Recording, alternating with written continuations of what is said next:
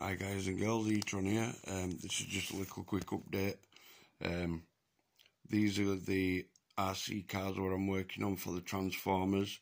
So we've got Hotshot, Nightbird,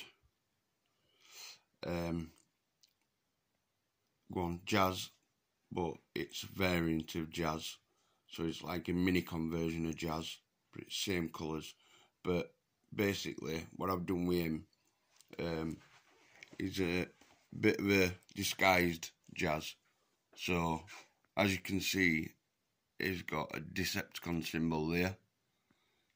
So Jazz is not a Decepticon, but he's basically going to be playing them off against each other. That's my Jazz. So he's going to have another symbol up on top of here, and I'll just show it because it's over here. I've got this sticker here. It's the one what come on the old Autobots and Decepticons, and what you used to do, you used to hold it, get it warm, and then if you take your thumb off, it reveal what Transformer it was. So you can get the Decepticon version and the Autobot version. That's going to be going on back of his spoiler there. Smack there on that black bit. So technically it's just like an Autobot, but he's running with a Decepticon symbol because he's taking mick. But yeah, so that's that variant of Jazz what I'm doing. I'm going to do the Porsche 911 variant of Jazz at some point. And then also, this is the main one I'm working on. So my mate Stay Tuned will be happy about this, because this is the one I was talking to him about. It's Bumblebee.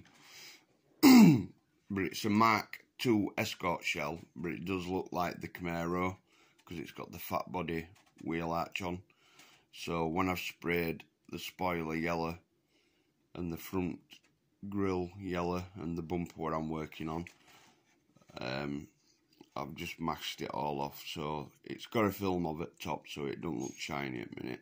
But when it's finished, I'll take the film off, all the masking off, and that'll be going on probably the buggy, which is it's downstairs.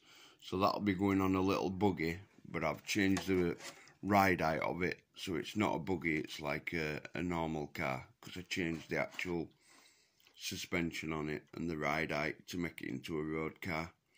But it's a buggy size car. So yeah, I'll show you that in a video.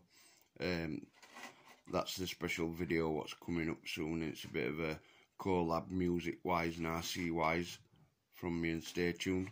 So yeah, that's just to let him know that I am getting on with it.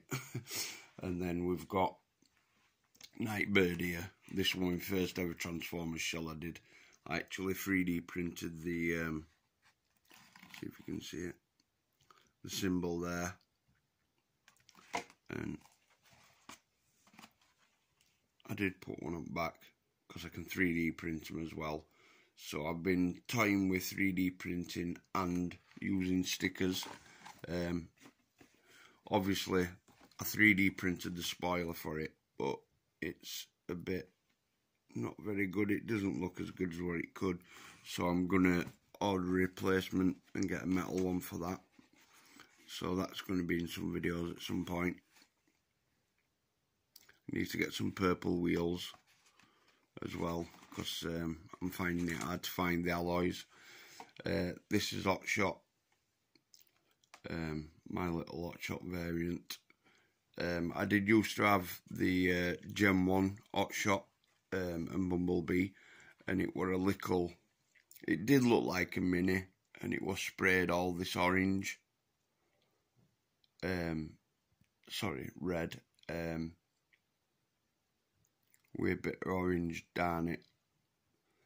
And what they did, they buggered up the paint job on it in the factory, and they only released so many of them in my village. And then they changed the colour scheme back to the yellow Hotshot. They did ask me to fetch it back in, but when I were a kid I wouldn't fetch it back in and swap it, and I kept it, and nobody ended up having them round our end, and then somebody decided to pinch it out of my collection when I were a kid. So yeah, it's a shame I couldn't show you that one, guys. And I don't know what I've done with my Jam 1 Bumblebee either. I think that's got lost somewhere along lines. For jazz, I'm thinking about bringing this back to life. It's an old RC car. Can't get my words out. An RC car by Nico from back in the day. So I basically took battery out. I'm going to put a LiPo upgrade on it. See if I can do something with motor and take this off and get into motor inside here and swap that out. Swap all the electrics, put an ESC in and receiver in, because if you can see, this comes off. It's got a circuit board in it, don't need it and that. So I can rip all that out and just use the chassis, take the tyres off, put some better tyres on. I'm going to see if I can get an upgrade for suspension somehow. So I'm going to have a look, see what I can do here, and see if I can get it up and running again. If not, I'll end up buying a chassis similar size to that for this. So yeah, that's just a quick update on the Transformers RC cars, guys and girls. Much love and respect, and I'll catch you in the next one. E-Tron.